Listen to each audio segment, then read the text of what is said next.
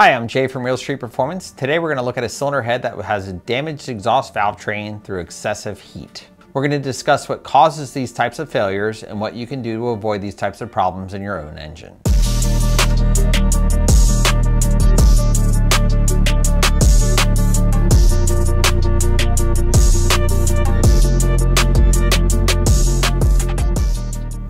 Now this particular engine is turbocharged, and being a turbocharged engine, there's going to be some back pressure present in the exhaust port.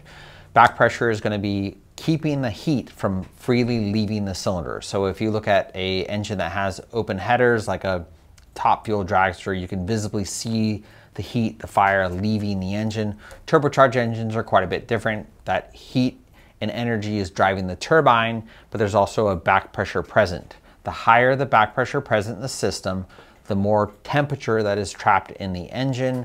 It causes a slew of problems on the engine itself, but mainly when you get to the overheating of the exhaust components, you can get into the exhaust valve tuliping or changing shape. This particular engine also has anti-lag.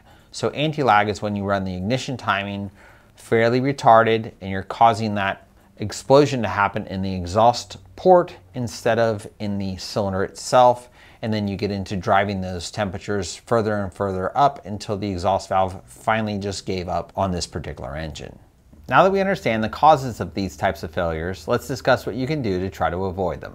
First and foremost, we're going to talk about anti-lag. Anti-lag is hard on engine parts. I know that it's fun. Everybody wants you to do it. It makes for cool pictures and videos. Just be mindful that there's a cost involved.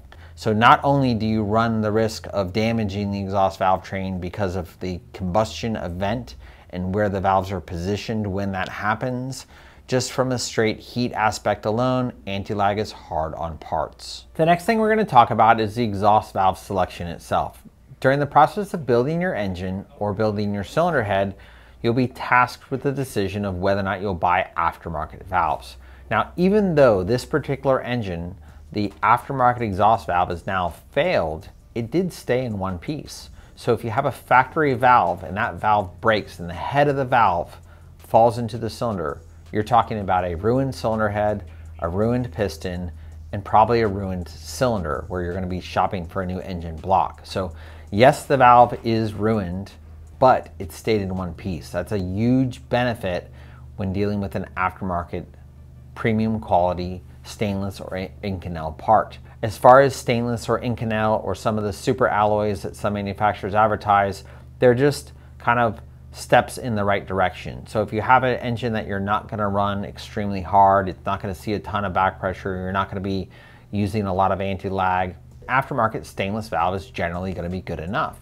If you're going to be going into high back pressure, you know that you're going to be class racing this car, you're going to be at the starting line, you're going to be on the anti-lag, making a lot of boost to effectively get the car off the starting line, spend the extra money on a premium quality Inconel valve. It's going to last longer and it's going to avoid these types of failures in your own engine. Now, aside from buying a quality valve, there's a couple other things you can do to try to bolster yourself against these types of failures. The first would be making sure that the cylinder head valve job is done with a wide margin. If you're dealing with a high-strung, naturally aspirated engine that every single horsepower matters, you may end up with a narrow margin valve job to pick up some airflow.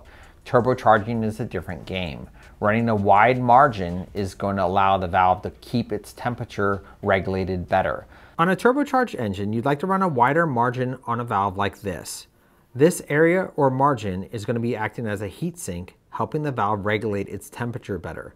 As you move back into the area that actually contacts the valve seat, this is the area of the valve that's going to be transferring heat from the head of the valve into the cylinder head to the surface area of the valve job. Once the valve job deteriorates and the valve is not making concentric contact with the valve seat, the valve temperatures will not be as regulated and the valve job is going to go away faster and you're going to end up with a burned valve or possibly a tulip valve like we have here where the valve is highly deformed and we're just lucky it stayed in one piece. Another step you can take that's simple and easy is adding a little bit of idle time to the engine after you've made a run. So if you've gone this 1,320 foot blast with a lot of boost and a lot of heat, push the clutch in, get it to the return road, let it idle for a minute. Let those components normalize in temperature. If you have the engine where everything is very hot and you turn the engine off. These small stem valves will change shape and you will ruin the valve job just by shutting the engine off as everything is very hot and tempered from the run.